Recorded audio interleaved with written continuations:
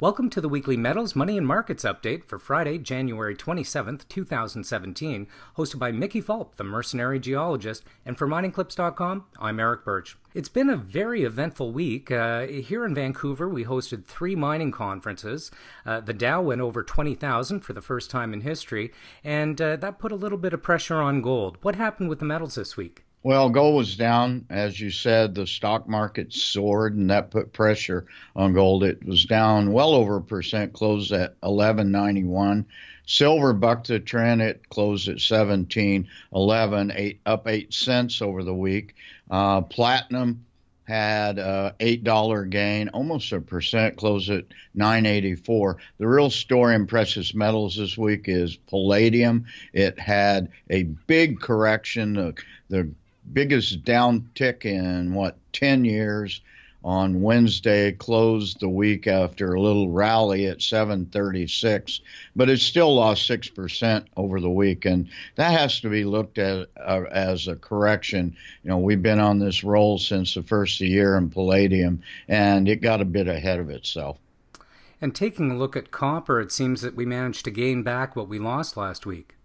Well, it increasingly is range bound in this upper 250 to upper 260 range. Closed the week at 267 for a 3% gain. I'm pretty bullish for copper through the end of the first quarter here.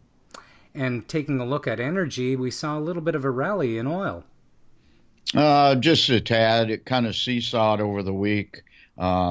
Closed up today, closed at 53.13, up 1.5% over the week. Fighting this battle of OPEC cuts and U.S. shale oil production coming back on stream. The U.S. rigs were up again this week to 712 rigs. It's been something like 13 months since we've seen these levels. And taking a look at uranium, we saw some nice gains this week as well. Well, it's been up, 7 of the last 8 weeks since a 12-year low hit back in early December. Closed the week at 23.43, up 3% over the week. I can tell you right now, there are promotions ongoing or planned for some of the junior and small tier uranium producers. So I'm very much looking forward to see what's going to happen with uranium stocks from now, let's say, until the PDAC. And in currencies, the U.S. dollar showed a little bit of weakness to end the week, slightly in the red. U.S. dollar lost some more, lost 0.3%, closed the week at 100.58, but it actually touched 100 on the big day in the stock market on Wednesday. Its week's close here is the low since the election way back in November. So we continue to see this weakness in the U.S. dollar.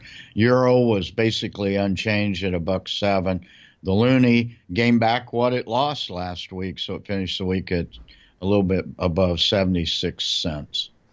And switching to the markets now, the Dow made history on Wednesday when it finally pushed over 20,000. Well, all the indices made history. Dow surged. It went up on Wednesday, maintained its gains yesterday and today for the most part. Closed the week at 20,094 for well over 1% gain. S&P 500 gained 1%. Closed at a weekly all-time record high at 2294, and the NASDAQ was the big gainer for the week, almost 2%.